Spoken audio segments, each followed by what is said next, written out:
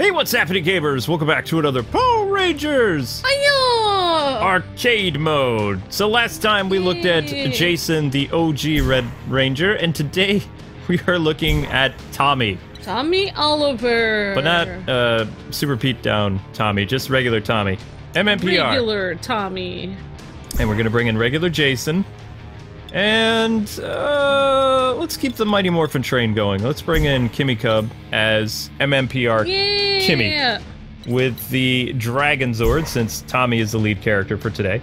It's Morphin time! And check out the cool versus video that we posted, which I believe is Gia versus somebody. I don't remember. Gia versus someone! We did a bunch of versus. Goldar.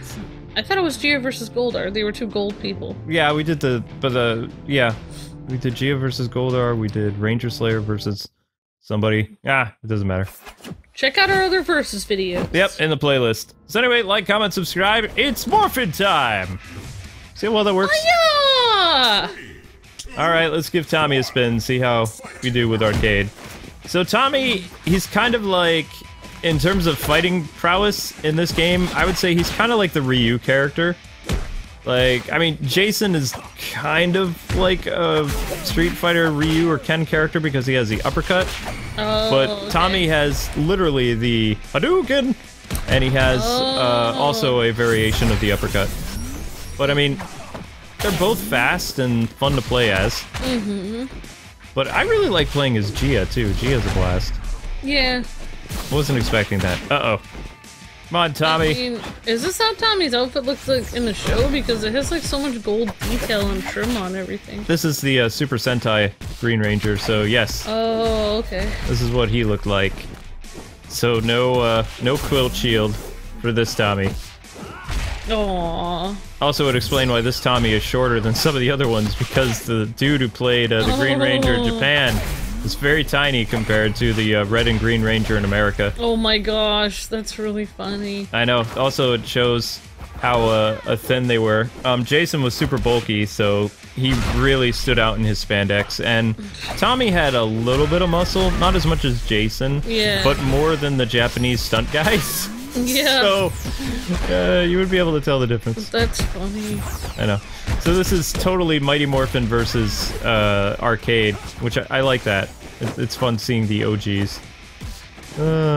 Sorry, Cat. Yeah, you love the original Power Rangers. The first season. Who doesn't? Yeah. Well, there are people who haven't really grown up with the first season, but a lot of Power Rangers is still on Netflix. Yeah.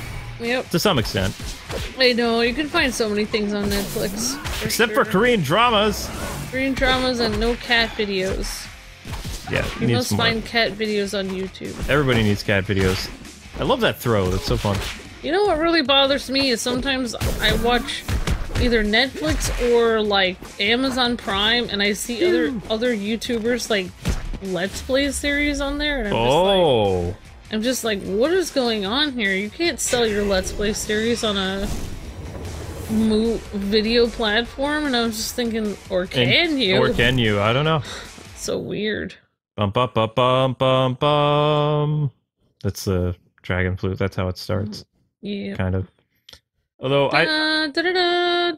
or something. Nope, not that. All right, I guess I'm. Bum bum bum bum bum bum. That's how. And then Thank you and then the Dragon Zord goes. Brr, brr, brr, brr.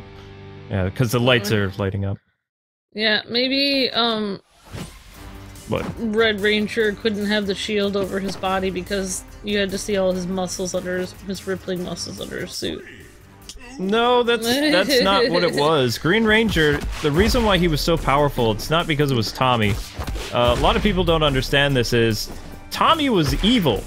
The original Power Rangers, it's kind of like a Shazam moment. Zordon chose the only 5 worthy teenagers, not in Angel Grove, in the world to become Power Rangers.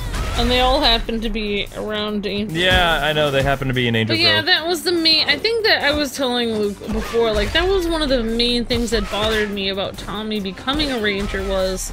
He wasn't chosen. Like, he wasn't originally chosen. Also, it doesn't feel right for somebody who's trying to kill you 1 minute to turn around and be like, oh, I guess this person is now part of your team, like when they were working. Well, there was some brainwashing involved. Yeah, but it's just like, just because this person was evil doesn't qualify you to be a team member. Like, well, I mean, he stole the powers, so, you know. Yeah, but that still doesn't qualify. That's not fair. It's like saying if you're a criminal and you steal a policeman's outfit so that you can commit crime, and then, you know, you find out, oh, you were evil before, and now I'm gonna be good. They're like, well, you already have the police outfit, so you might as well just be part of the police team. That's basically the same thing. You haven't watched a bunch of Super Sentai, so I'm anyway. just saying, like, just because you have the outfit doesn't mean that you're part of the team. It doesn't make any sense. Well, it means you love cosplay and have superpowers. So anyway, that's dumb. Zordon summoned 5 teenagers with attitude, Shazam style, and passed on the powers to Morph. But what's interesting is he didn't select Rocky, Adam, and Aisha. He didn't select Tommy, and he didn't select Kat. All these teenagers were around during the time and around the same age as the original 5, yet Jason, Trini, Zach, Billy, and Kimberly were the only ones that were proven worthy. Tommy ended up getting his powers after basically stealing the green powers from Rita and Jason breaking the spell, and Zordon let him continue to be the Green Ranger, although he had some regrets with that because Tommy had an attitude. There were several episodes where it wasn't that Tommy was evil, but it was one of the reasons why he wasn't selected, is because he was rough around the edges. He had a lot of problems. He was kind of rebellious. So that is kind of why he and Jason butted heads. Jason was not necessarily the good student, but he was the one that understood the responsibilities that he was given, and he was going to do his best to, you know, rock that. I actually heard that there was an episode where Zordon actually explained to Tommy why he wasn't chosen as the leader. Yes, it was in the first season. So I don't understand this whole thing where people would have this rivalry, like who's the best, because obviously... Oh, Toku Chris is playing. Stop! I mean, I don't know what people mean by the best. Number one, they're not supposed to be competing against each other because it's supposed to be a team. And number two, the leader was already chosen by Zordon, which is, you know, like, I feel like people need to respect leadership. Like, you shouldn't always be trying to usurp people's authority and trying to, like, bring them down after they've already been chosen as the leader. So, I feel like all that tension is so unnecessary. Like, I don't really understand why people would be like, oh, who's the best? Because, let's see, Jason was already chosen by Zordon as the leader. I have to say this, okay? Later in Zeo, when Jason comes back and he says he's proud of Tommy for taking care of the Rangers, under Tommy's watch, the Thunder Megazords were destroyed, the Ninja Megazords were destroyed, Kimberly retired, the powers were destroyed, the kids were turned, or the teenagers were turned into children. Zordon had to bring in a bunch of aliens from the planet Aquitar to fill in for the Power Rangers since they were too little. Yep. If I was the Gold Ranger and I came back and I got a report from Zordon what happened while I was away, I'd be like, "You're demoted, Tommy! I'm the leader of the Power Rangers again!" Yeah.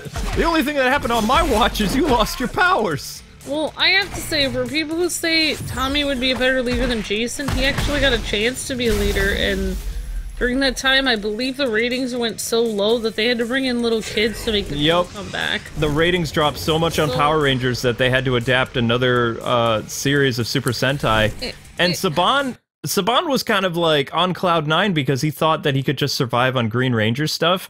He kind of salvaged the ratings for a little bit when they had White Ranger versus Green Ranger. So the entire episode was basically Tommy playing himself versus Tommy. So you had, like, Evil Green Ranger, which was Tommy acting like, I'm the Evil Green Ranger again. And then White Ranger Tommy, who's just like, you know, long-haired Tommy, no ponytail. And he's just, and no bandana, no, like, kind of like, gone between, I'm serious, gone between Bad Boy Green Ranger to Good Boy White Ranger, like, Zordon's favorite kid. But what? And the entire episode is... You don't even see the other Rangers, really. I think they get kidnapped or something, and it's just Tommy, the whole episode, fighting Tommy. Wow. I'm serious. Wait, you're saying in some shots he had a ponytail and some shots he didn't? Well, yeah, when he was the Green Ranger, he dressed kind of like a punk, a little bit. He had a bandana he wore on his head. He was, like, he lived the teenagers with attitude thing in season 1, but I loved him for that. I thought it was great. His shift in the White Ranger, it was a complete personality. It was like he was trying to be Jason and Tommy at the same time, and it just felt really weird. Well, I feel like the whole way they wrote the script wasn't really... A lot of it wasn't even Jason David Frank's fault, because there was stupid lines that they wrote for him that didn't make any sense. Like, oh, well now magically they fired Austin St. John, so I'm suddenly the leader, and even though I was told by Zordon I wasn't qualified to be the leader, now magically I am the leader. Continuity. And, well, no, like, here's the thing. Here's the thing. JDF was actually on Cloud 9 after the first season of Power Rangers, and he was going on to be the star of, I believe it was VR Troopers. Like, instead of the Gold Ranger was Brad Hawkins. And more or less what happened, he was over there filming the pilot, and he was going to be the star of his own show. Make more money, and do this. I mean, it was nice of him to take a pay cut, so to speak, to continue to be the Green Ranger. But at the same time, when he came back for the second season, he did everything he could to try to take the spotlight around from ASJ, and that's kind of where the beef started between the two, because Tommy would show up early to get more scenes than Jason and Walter Jones, and he just kind of showboated a little bit too much, and he was Saban's favorite. Everybody knew it on the set. That's why he got his own show, like VR Troopers. Yeah, that's what I don't understand. Like, say... Like, I'm in a team of, like, soccer players, or, like, at my... Or my school or something like that. If I show up before class every day and kind of suck up to the teacher every day, of course I'm going to be teacher's pet.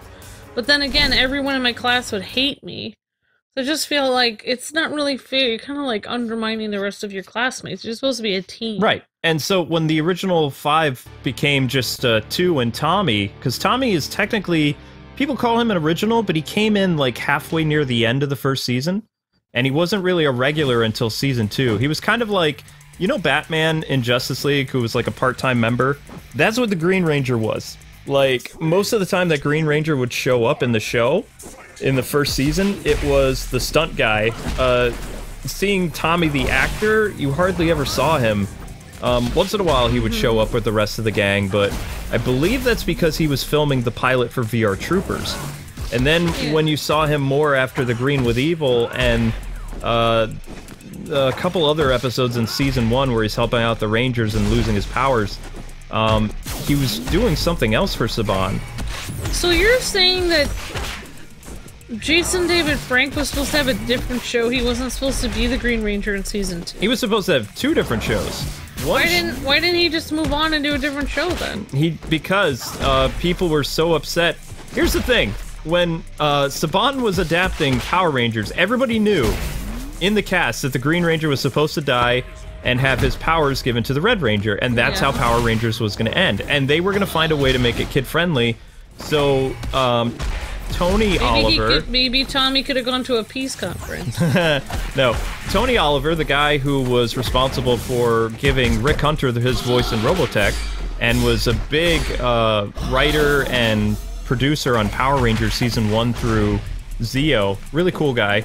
I like him. He's done a lot for the sci-fi community and things like that. He found a way of making sure that Tommy didn't die, because it was a kid's show. They were like, oh my gosh, you know... How are we going to do tribute to the Japanese series that we're using their footage for, while also not freaking out kids? And so their idea was, you know, Tommy was going to be Terminal Ranger in the sense and have his powers slowly disappearing because the powers are evil in nature. And even though Zordon is doing all he can to sustain the powers for good, because everything was corrupted by Rita when the Green Ranger coin was stolen from Zordon, and he can't really be around it. When his powers were fully gone, thanks to the Red Ranger powers, the coin was able to be revived and to make Jason stronger. So it wasn't supposed to be this really sad thing. I mean, the cast was all cool. JDF was happy because he was going to get his own show, which was going to be airing the next year. Why didn't they just do that? Because parents had their kids call into the show during its hiatus and begged for the Green Ranger to come back somehow. So then they spent the next like 4 to 5 months trying to figure out how to bring the Green Ranger back. That was so stupid because it was the worst season of Power Rangers ever. Yeah, season 2 had a lot of problems. The cast fell apart. There was a lot of drama behind the scenes. It creates tension between like Tommy and Jason, not like a friendly tension, but really messed up tension. They were actually close friends before the second season. Wow. Finally, the Green Ranger returns! You don't deserve that coin, Tommy! Ha ha ha! Come and take it from me then, lunkhead. So yeah, see, Tommy always has attitude, which is awesome for the first season, because you can see the badness still in him. He's like... If Power Rangers was around today with Beast Morphers or even Dino Thunder, then Tommy, for most of the show, would have been played up as a bad guy, and it would have worked. Like, even though the Green with Evil saga is one of the best things about any Power Rangers show, it was so short-lived using Tommy as a villain, because in Super Sentai, the Green Ranger was kind of like an anti-hero for most of the show. Yeah. It wasn't near the end of, like, the 50 episodes that he would work with the Rangers. So, but they couldn't do that because it was a children's show about working together and teamwork, so they had to find some way of incorporating Green Ranger more into the show. So that's why they had the quilted shield. I mean, it was brilliant because the first season is unparalleled. Yeah, that's just dumb. Like, I feel like they should have just told the parents, well, we don't have a script for the, you know, we have a different show plan for the second season. Like, we're not... Well, Americans don't deal well with characters being killed off. When Optimus Prime died, there was this huge thing in the 80s with parents doing stuff. Parents obviously were sleeping when Robin was blown up because nobody cared about Jason Todd. There was no real outcry over it. But when Duke was supposed to be killed in G.I. Joe, like, there was a massive outcry that they had to change it before the movie went into theaters. They had to add, like, a post-credit or a post, like, ad-lib scene where they say, it's okay, Duke just went in a coma, even though people are crying over him and, like, you know, and then at the end of the movie, they insert a scene, like, right before they do the Yo Joe, where they say, guys, everyone, Duke came out of a coma, he's gonna be okay, and they go, Yo Joe! Yet you never see him in the franchise again until they rebooted G.I. Joe, and lo and behold, they kind of talk about it a little bit, like, oh yeah, I was messed up by Serpentor, but I'm back and ready to work with the Joes again. And he became leader, but Americans didn't know, especially children, how to deal with loss. But I have a question though. In the Sentai version, didn't kids watch that? Oh yeah. Japan? In Japan? Then what was the problem? Why? And also, this is what I think is hypocritical of the Power Rangers whole team, is there were several Rangers that have died since Tommy. That was later, and those kids grew up with, like, the power transfer and, like, Tommy losing his powers. It was all kind of, like, preparing people for future Ranger seasons where actors would be replaced or killed off in the show. But that doesn't make any sense. If people could have... My work is not yet done, Goldar, but you are finished! I don't really understand, like, so kids in the future saw Power Rangers die, but kids in the past couldn't handle Tommy dying? I can't understand. Yeah, I Lost Galaxy, I never understood that. Like, the actress had cancer, so that's why she had to be replaced. But they did it in a... No, they didn't do it in a way that gave closure. She literally died and became a ghost, and then that was it. That's what I'm talking about. Like, people died in the future Power Rangers shows. It doesn't make any... It's probably because it was the first one. Also, I thought what was more horrifying than death was what happened to Billy, where he ended up going to another planet and having to marry an alien person. That was disturbing. I would have rather just died. I'm okay, guys, even though it's not really me, and I'm the production head, or the lighting guy. I don't even remember who he was. He was somebody who they said kind of looked like an older Billy, and they're like, well, David Youst, like, walked off the set, so what are we gonna do now for the next episode? I got it! Remember when we sent the kids on the peace conference? Well, this time Billy's going on a field trip into space! I felt disturbed. I was like, I think Billy could have found a nice girl. Also, I felt really upset because I thought Billy and Trini were gonna end up together. I was so annoyed.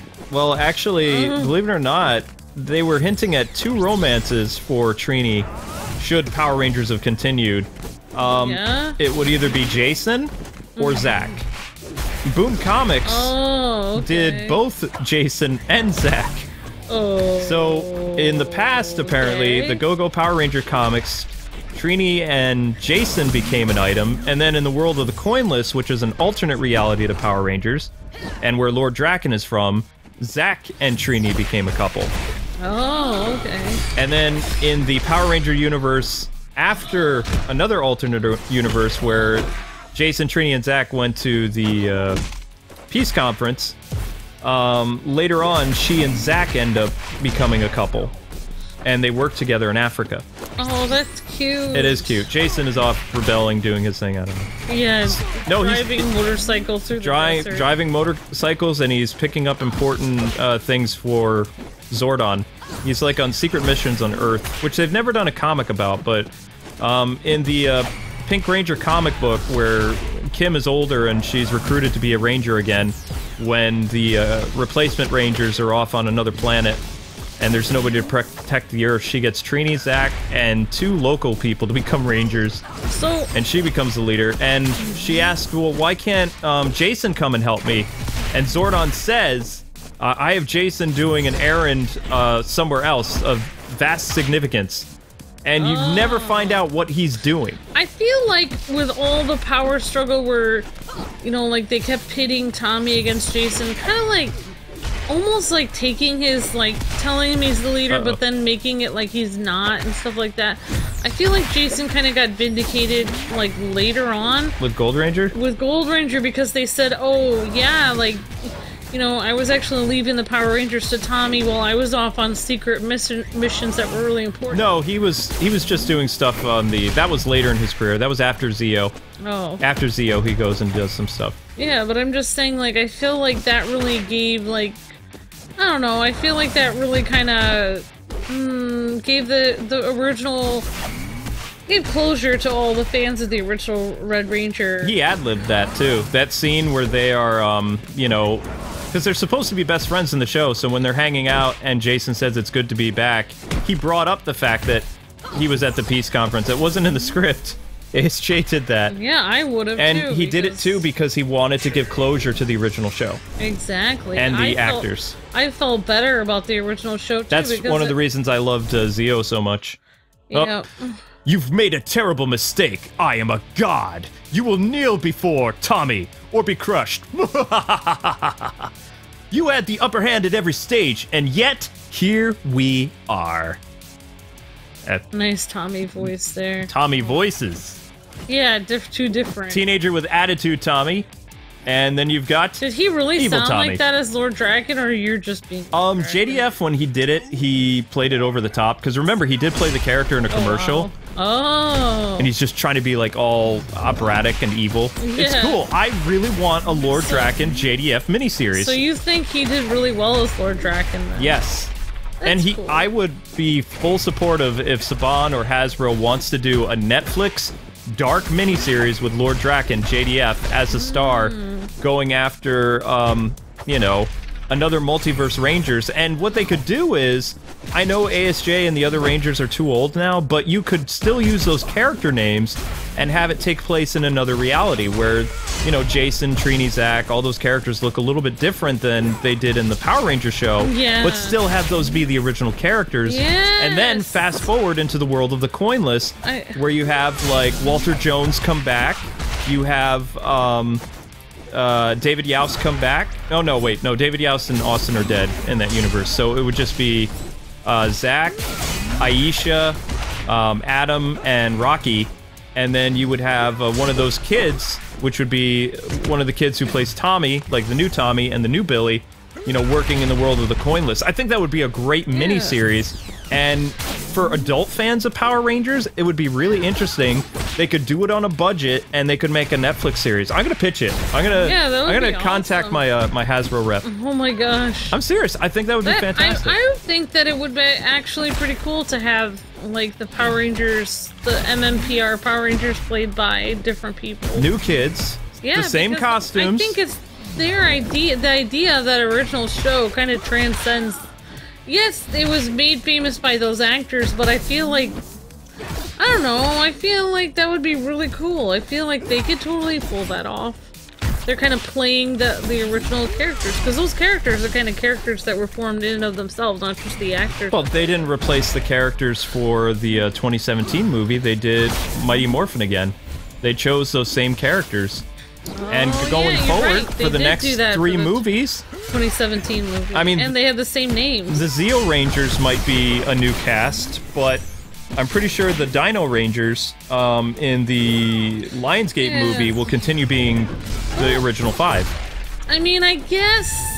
It's over, Tommy! This is what you get for being evil! Dragon Sword power! The only thing I didn't like about the newer movie was just, like... I mean, I guess it was alright, but, like, it kind of... Hang on, there's probably going to be a speech bubble, because this is... Yep, there it is. I know the pain you're in, Tommy. I know how it feels so bad to be alone. You don't have to be alone, though, man. You've got friends. Or you did before you killed them all. You psycho. Exactly. Oh my gosh. And there you go, people. That is Tommy's Arcade Mode. Well, I'll have to say my opinion on it another time. Well, I mean, the only other Tommy we'll be playing as is Dark Tommy. No, I said I was gonna say the thing I didn't like about the newest movie. Say it quick, because this is the ending credits. No, I guess I missed the old Trini so much. Everybody misses the old Trini. It was so weird to see somebody that... I mean, I guess it would be weird if they were just played by an Asian actor just because, but I guess she didn't seem anything like old Trini. Well, she's not. It's another universe of Power Rangers. It's part of the Power Rangers multiverse. It made me kind of sad. Yeah, I didn't. I really liked their interpretation of Billy. I kind of liked Jason, but I didn't like the fact that he wasn't a martial artist. He was just a football player. But I mean, you know, it's part of the Ranger multiverse. So Jason, Trini, and Zach's, and Kimberly, and Billy's, and Tommy's, they exist throughout the multiverse, but they're not quite how you remember them. They can be a different race. They can be a different gender. Personality, everything. But anyway, people, that is the Tommy Oliver Arcade. Thank you so much for watching. Join us tomorrow for the Gia Arcade Run. Oh boy, that's going to be interesting. Hopefully you guys enjoyed some Ranger lore and some behind the scenes of the original show. And just having fun playing Power Rangers. We'll see you guys with more Power Rangers later today. God bless and happy gaming.